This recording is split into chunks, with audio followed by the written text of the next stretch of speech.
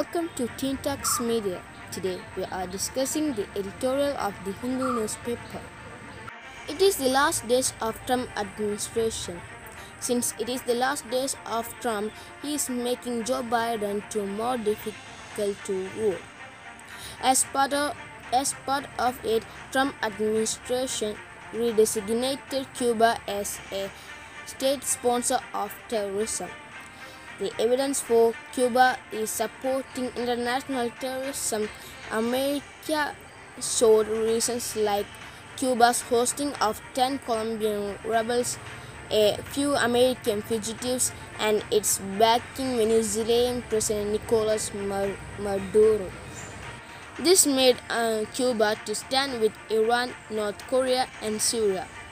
And America may be impose new fresh sanctions against Cuba. This will make Cuba to do their business more difficultly. Cuba has reasons for all the statements that America raised. Not even the harshest critics in single-party government in Havana, which faced domestic protests recently for freedom of expression, would allege its involvement in terrorism. The harsh approach towards Cuba roots to the Cold War period. When Barack Obama came, he started U.S. Embassy in Havana and traveled to Cuba. There were sanctions against Cuba for decades, hoping Fidel Castro reign will end. But Cuban communists survived even at the fall of Soviet Union.